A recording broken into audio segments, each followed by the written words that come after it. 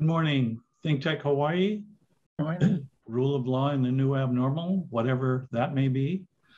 And welcome. We have just another truly stellar all-star panel here today. I'm going to start with Professor Vernellia Randall, Professor Emerita, University of Dayton School of Law, and one of the leading experts anywhere on race, racism, and the law, which is particularly germane to what we're going to be talking about today. Ben Davis, Professor Emeritus from University of Toledo School of Law, and now teaching with the University of Illinois School of Law in Chicago, remotely. And Ben is in Virginia, where he's been able to look at some historical presidential sites and ancestral homelands, in a sense. Tina Patterson in Germantown, New Jersey, has mastered many trades: business, entrepreneurial, mediation, arbitration, both domestic and international. And Doug Chin, our former Hawaii Lieutenant Governor and Attorney General, now a partner at Starn, O'Toole, Marcus & Fisher, one of our leading commercial law firms. And welcome, Doug, with Professor Randall, Ben Davis, Tina Patterson. Today, we're going to dive as deeply as we choose into freedom of thought, expression, and the restrictions on that, not only in academic freedom, but in all sectors that we're seeing put into place by particular groups. Which are the ones that concern you the most? Ben, you brought this up. You want to start us off? All right. So at the first level, I think there's an effort at, I've become aware of at the University of Georgia system to end tenure, all right? Now, most people out there say, what's tenure and what does it mean to me and all that? But what I can say in the academic space, at least for me personally, the sense of tenure was the opportunity to think freely on a topic and not feel any risk, as long as you're a reasonable person in terms of not doing weird things at your school, but on any topic that you were thinking of working on, and having the freedom to explore it, to whatever the views of powers that be might be on this or that point. It was that freedom that that you get from tenure that allows for the more, I think, rich intellectual processes in universities. So one part is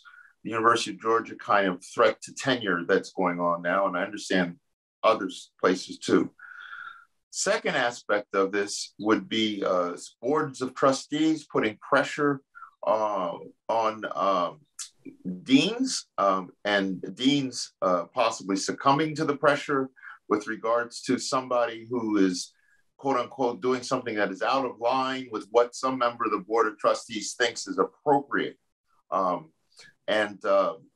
That kind of whispering in the ear to a professor that what they can't talk about this or that in their classroom, the distinction between a dean being able to maybe say something, which is a whole issue in itself, and the professor having the academic freedom in their pedagogy and what they're trying to teach their students in their classroom, is a real concern that I have, that people are feeling pressures like that. I know of people who are feeling pressures like that and having to deal with it. And my concern is, I know of people who are leaving schools because they can't take the pressure. A third kind of issue of this is a professor who talks about things that they think are important. And some group of students in the classroom don't want to hear it. So they start a whole protest thing up to the dean and all that about this professor talking about things that they don't feel comfortable with hearing, okay? And the professor may have the view that this is important. In fact, some case books may have sections on it that point out that as part of the pedagogical process, this is helping people to understand whatever the rules are or the particular topic is. And and this kind of, again, whispering to the professor to please don't talk about it. I'm not talking about a professor being obnoxious or acting irresponsibly or anything like that. I'm talking about somebody who, as part of their academic goal of preparing people in their classroom, are being told to, quote unquote, trim their sails a bit away from what would be totally in another environment, I'd say in 3-4 years ago, 5 years ago, would have not been controversial at all, and would have actually been something totally normal. Those are the kinds of things that I worry about. The last one I just would add is when you have legislatures that are passing laws saying you can't talk about something in the classroom, whatever that means, because, for example, that there might be a professor who teaches environmental law and the legislature will pass a law saying you can't speak about climate change. How can you teach environmental law to people when you can't talk about climate change? You know what I mean? But obviously critical race theory, which, by the way, is carrying a lot of weight as a term, not being able to talk about it. I live here in Charlottesville, Virginia, okay? Charlottesville, Virginia, the capital of the South in the Civil War. Race pervades this history, and the blood is in the ground. Then I guess I want to separate the legislative action from the other kinds of things that you mentioned. But my experience is that that's been going on. I've been in legal education for 30 years. It has followed me the entire 30 years of my teaching of the exact behavior that you're talking about. I got taken out of classes. I got petitions made up against me because I was teaching race and racism.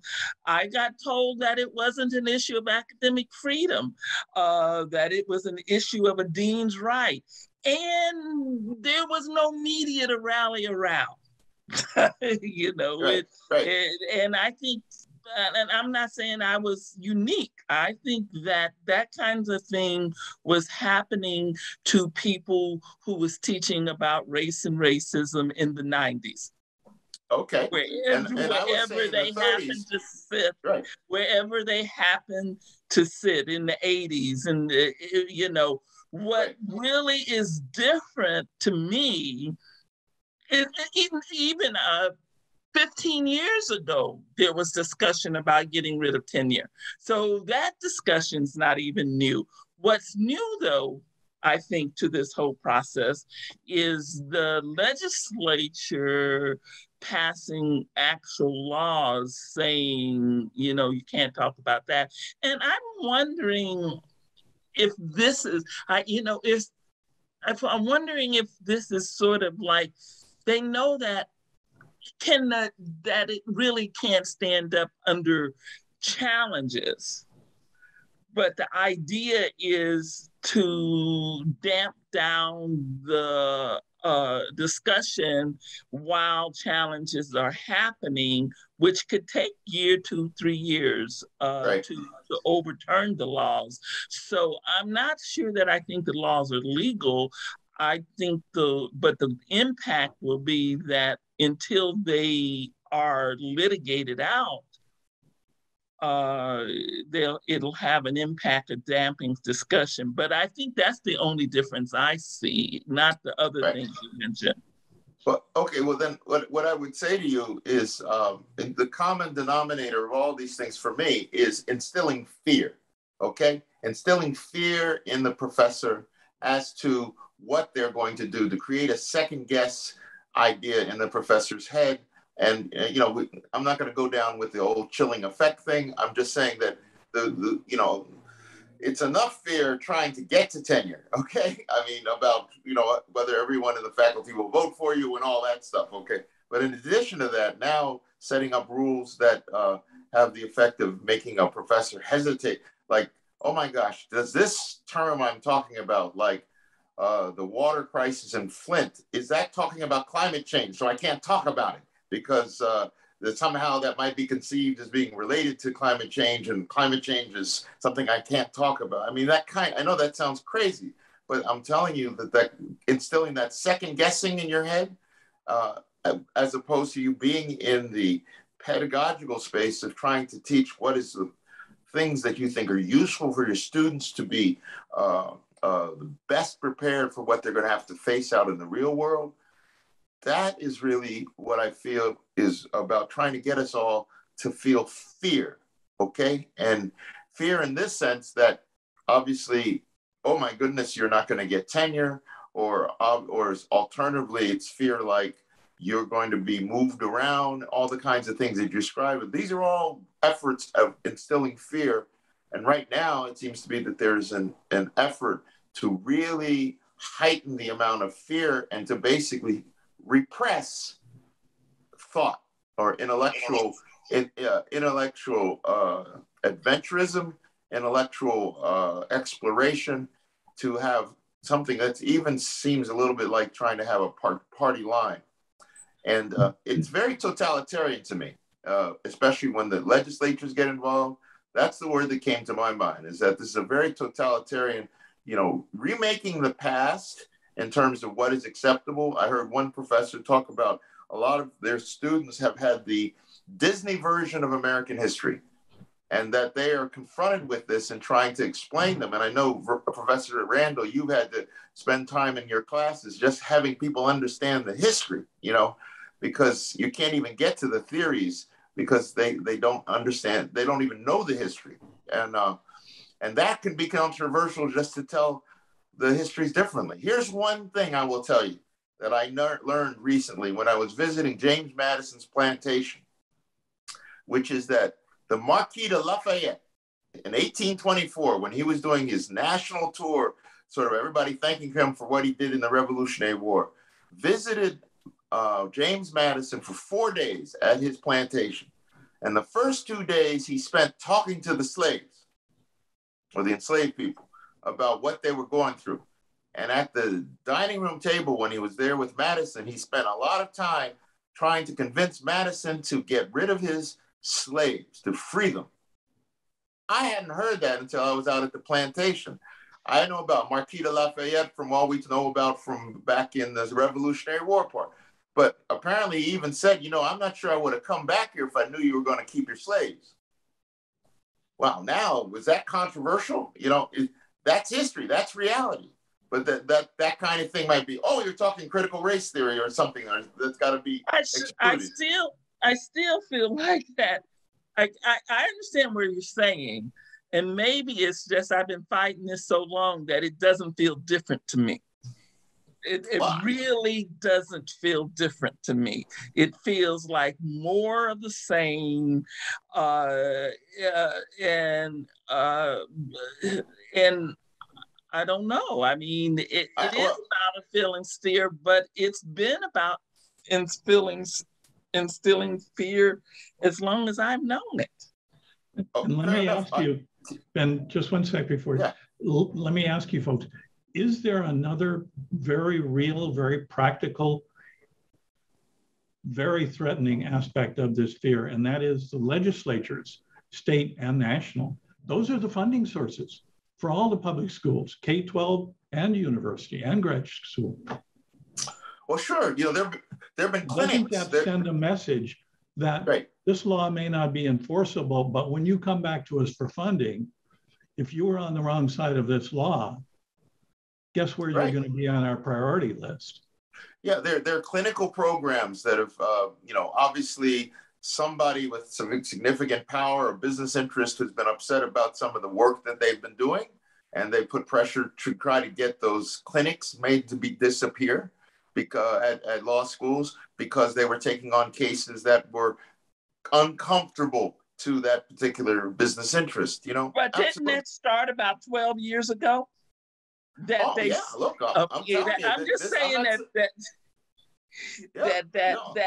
that people, that the clinics were threatened, have been threatened for the last 15 years by conservative groups and laws have been passed. As a matter of fact, I'm trying to think which state actually passed a law saying that the law school clinics could not represent people from a certain group. And that's been around a while. Yeah. And it's a problem. I'm just saying this is a package, okay?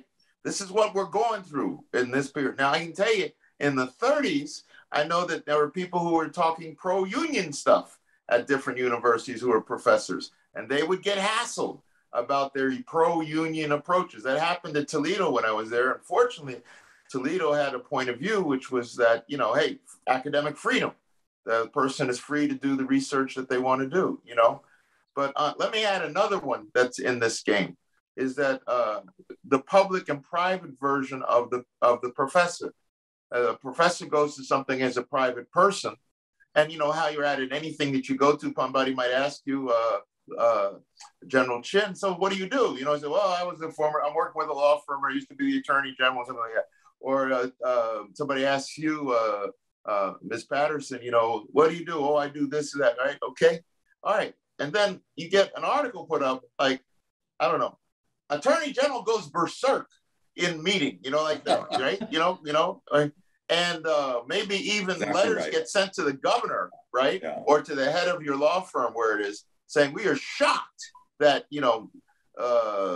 this partner said this thing, or kind of thing like that, when you were acting completely in your private capacity, or we're shocked that where you work, Ms. Patterson, that they, and that kind of stuff I've seen happen too, and in fact, that happened to me once. It was really funny, because I went to a True the Vote meeting, because they're talking about voter integrity back in 2012. And I asked a couple questions. The place went crazy on my questions, right? I was the only Black guy in there. Anyway, they called the police on me. All kind of, and then there was an article put up saying, law professor goes berserk. Now, how do you know it's a law professor? I'm talking to the guy at the table, say, hey, what do you do? Oh, yeah, I work down here. I'm just here, seeing this as like ordinary citizen. I was accused of being a complaint of the Democratic Party, to be in conspiracy with the New York Times. I'm giving you all the craziness. And this got back to my name. I don't disagree. I just think that in 1987, I was working for Bullivan, Hauser, Bailey, Pentagraph, and Hoffman in Portland, Oregon. And I went to speak to a junior high school, and I've always been political. So, and I pretty much told them that everybody was racist and they should say so. Right. And we should deal with it. When I got back to my firm, you can bet the pressure was put on me. Oh, sure. Okay. The thing is that let's deal with the legislative component, because the personal pressure component is one that has always been around and will continue to be around. Even Professor Randall, I hear you, but the personal pressure part too, as well as the legislative, for me, are all part of the same thing. And the battle we have is to fight those things.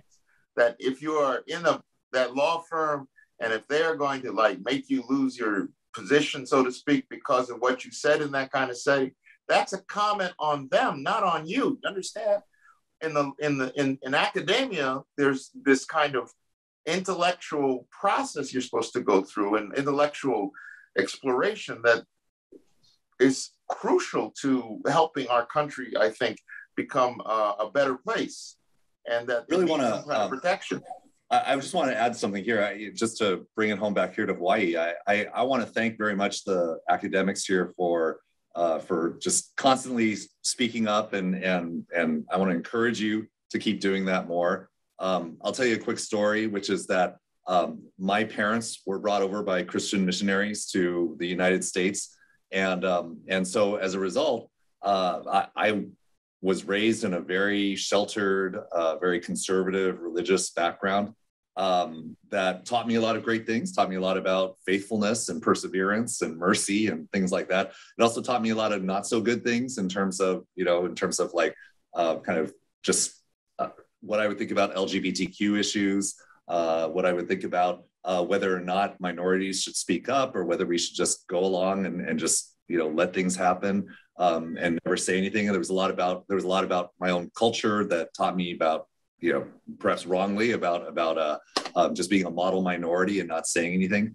So to me, I always think to myself when I look back at my life and go, how did I go from this conservative, sheltered background to like being a Asian American who then sued the president for a Muslim ban? How did that all happen? I'll tell you what it was. It was my undergraduate education and it was my law school. Okay, so I went to Stanford. I actually remember writing to the people at Stanford saying, I'd like to have someone who's my roommate who will be the same religion as me because I'd feel more comfortable with that. And they just no, they just said, do that. That's not what we're about. And and then in the same way, when I went to law school, I remember being challenged and hearing so many different viewpoints that I resisted, honestly, because of the way I'd been raised. And yet it stuck with me. They were seeds that were planted inside me that the longer I lived and the more I experienced things, I was able to, like change and evolve and grow. And I just want you to know that you're, even when you think you're falling on deaf ears or you're feeling all this pressure, that as somebody who was one of the students who came from that background, I needed to hear that. Like I needed to be told, no, you're going to listen to a different viewpoint, and to be able to think differently about something, because I think it really helped me along the way. So I appreciate that. Just thinking about things locally here, there is no question that the legislature every single year holds their funding of our universities over their heads. And I know that for people in Hawaii, we tend to think, well, we're never going to get to that place where, our progressive values will be challenged. But I think that's something to always be careful of, because I think Hawaii will often look at what's happening on the mainland and then start adopting some of those things into their rhetoric. And so I appreciate the warning signs, or if not the actual signs of racism that could potentially be pervading and causing our academic freedoms to be stifled. Yeah, but let me give one more. Second. Okay. Because I wanted to ask Tina, we're hearing now about the role and the value of this freedom of thought expression to contributing to leadership abilities, to stand up, to speak up, and the individual abilities. What kind of difference has that made in your life, Tina? What learning experiences you had that have enabled you to stand up, speak up, take choices and chances and risks? I think much as Doug indicated, it's being in an environment where intellectual curiosity is welcome and supported. Undergraduate school, it was encouraged to ask questions, to challenge, to literally make your own decision, to give them what was presented to you, to do the analysis, thoughtful analysis, intentional analysis. I think back to your original question, that's one of the things that concerns me most, is that we're seeing and we're being bombarded with the message of, you don't need to think about it. I'm telling you, this is the message. This is the message that you're going to carry forward. Whether it's everyone is going to be the model African-American, the model Asian, the model Muslim, this is the message that you're going to carry forward. And drawing or moving outside of the lines has consequences, whether that is losing your job, being presented in such a way, whether on social media or in the newspaper. So I think, Ben, you talked about this, but I think it really being vigilant and knowing that there may be a price that you'll have to pay for taking that stand. As we were talking, I think about the book How Democracies Die, and it's that attack, and it's the attack on the leaders, those who take a position that is not favorable or favorite, as well as those who are holding status quo.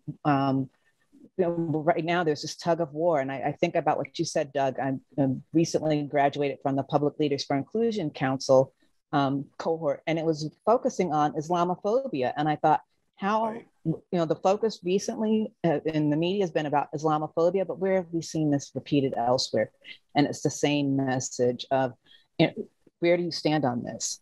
Do you take a stand, or do you just go along because it's good for whatever, fill in the blank, whether it's your purse or your reputation or your long-term career goals?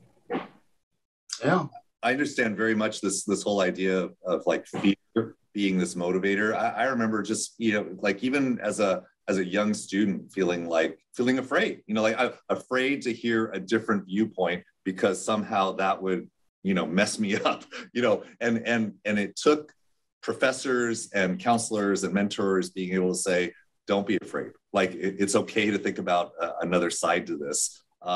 And I needed to hear, like, even like the smart guy I was, that was going to there, like I needed to hear that in order to, to develop and to become a more full person. So I really appreciate that. I even think about the fear of, like, just what Tina was just saying about, having a fear of, Muslims, and it, to me, I thought one of the greatest rewards from being able to bring the lawsuit against President Trump was meeting the Muslim folks, the people in our community, and just hearing their stories and speaking to them and realizing that there are so many stereotypes that I kept in my mind since 2001. That was from the message that I'd been hearing so much from everybody else, that just being able to meet them, it meant so much. And sure.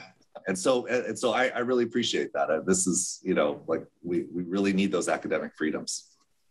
So in our last couple of minutes, from each of you, what's the most important thing we really need to stand up and speak up for now to protect freedom of thought and expression in our learning?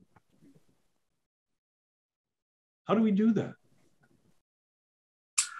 I think we need, if I jump forward, it's very difficult, whether you're K through 12, college, or in a graduate program as a teacher. But I do think that whatever the level you're at, you have to model freedom of thought for those who are your students. There's a wonderful image, it always comes to mind. It's an old Charles Lawton movie called This Is Our Land, where he's teaching these little kids in France, and the Gestapo are coming along to arrest him. And so he finishes sort of with a wonderful soliloquy.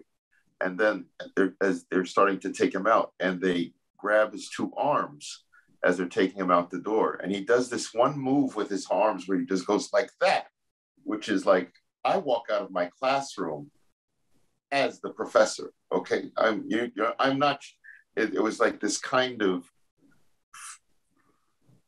academic freedom, even though the system is going to come down on him. It was this act of defiance against efforts to diminish him as the person who was instilling information to the best of his ability to his students. And I think, I personally always get moved when I see that little scene in black and white about what we could, what is possible. Now, there's a lot of fear though, okay? There's a lot of fear. I respect that there's a lot of fear. And, fear can be a motivator. I mean, I've always felt like I've always used fear in my life to move me. To move me forward, to move me ahead, to do something, to use that tension in my body to step out of where I am, as opposed to withdraw. But one of the things we didn't talk about, which I think we should, I'm not for complete freedom of thought. I don't want racist, sexist, homophobic, transphobic thought in my classroom. I'm sorry about it. and I will facilitate you trying to move out of it, but you will know that what you said, what you did is completely unacceptable to me. You had that thought, but no, not all thoughts are acceptable. I'm laughing because my foster mother used to say to us, you can think what you want, but you can't say everything. And I think that there is some truth in that, and part of what we've gotten into is the feeling that if I think it, I can say it, and then I don't want any backlash from it because that's my freedom to be able to do it. No. Okay, so we're out of time for today. Boundaries. Yeah, that's a great insight, and thanks much, Professor. We're out of time for today, but we've dive pretty deep into what our responsibility to truth really is. And part of that is the freedom to be able to get to it through critical thinking, but another part is the responsibility to put that truth first and not to sacrifice the truth for the sake of irresponsible freedom. It's a good place to wrap up today. It's a good place to come back to, and let's see where that takes us next time. Folks, thanks for joining us. ThinkTech Hawaii.